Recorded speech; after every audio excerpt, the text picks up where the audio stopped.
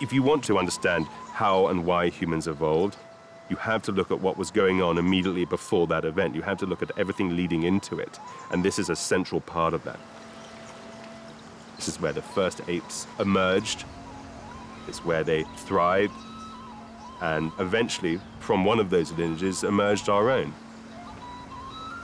So we've come here to Rusinga to get a better understanding of the origins of humanity.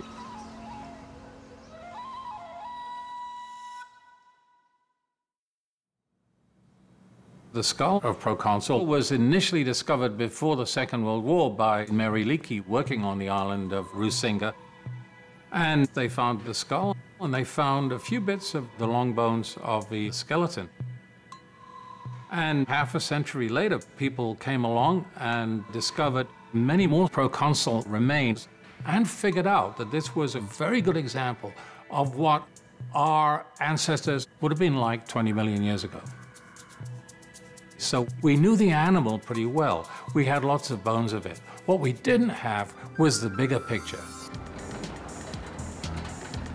And this project was aimed at creating the bigger picture. So the goal of the project is to understand the evolutionary pressures on Proconsul, and that means the environment it lived in. Questions like, was it very successful at living in different environments, or was it a type of animal that was probably quite sensitive to environmental change?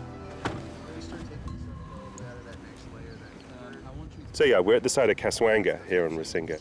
It's been excavated and looked at since the 1930s, but what really was not done was a lot of contextual work to find out all the types of animals and all the types of plants that are living at particular times. That's not too bad. We want to try to identify the bones of animals which lived with Proconsul, because we learn more about the environment through these other animals than we can by looking just at the primates. I think we have a choice between a rhinoceros or an entricotere here.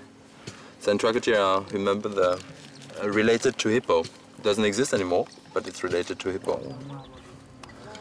The neck of the hippo is more distinct. Might be still a rhino after all.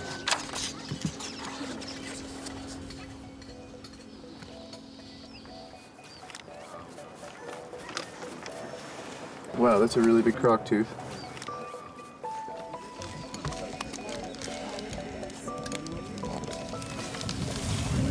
It's a little rodent, but it's not fused, so it's not fully adult, and yeah, rodent question mark. Okay. Look at that here, it's mammal. At Kaswanga, we're finding a lot of different fossils.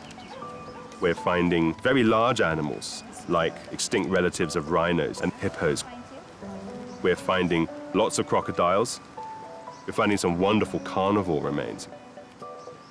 And it's unusual to get all those things in one place, particularly when the geologists are telling us that the broader area was quite dry and open. So you might imagine an equivalent today, like a watering hole, where you've got primates living in the trees, you've got lots of animals coming in to drink, and obviously some of them are dying for certain reasons and getting accumulated around it. So that's one type of environment Proconsul was living in. But we want to know whether Proconsul could live in different environments, because certain animals are quite versatile and certain are not. And that's a very important part of an animal's evolutionary biology. So we're looking at another site in the island where Proconsul specimens were found. The Waregi Site is a fair amount younger than the Kaswanga Site. It's maybe 100 or a couple 100,000 years younger. So we can compare those sites to understand how Proconsul's environment was changing through time. This is one of the only ones where we can actually get an in situ root in the soil. So can you just we were here looking for fossils, and we found these long linear things just sort of poking out from within the rock, and it looked different from the surrounding rock.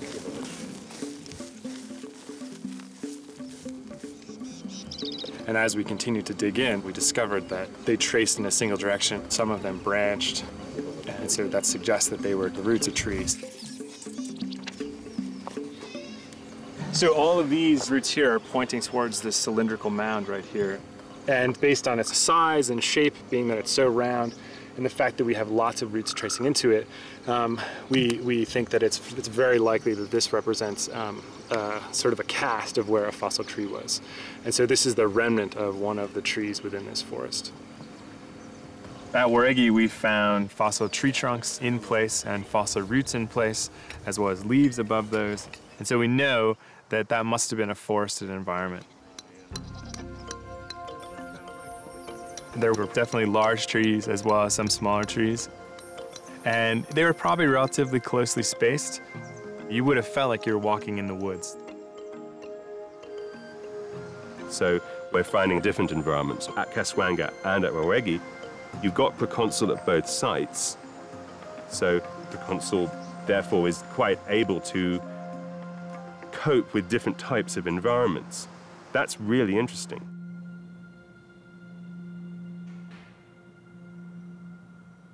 Zoologists generally divide animals into generalists and specialists.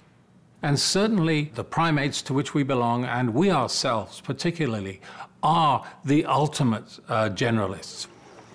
We manage to get by in many, many different environments, probably more so than any other creature.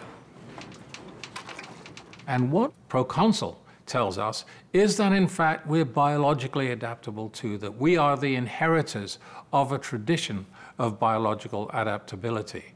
When the environment changes, our precursors didn't just disappear. They actually changed their behaviors in the way that made it possible for them to continue living in the same place. How's it looking there? Okay. Oh, we're getting some movement. This is good.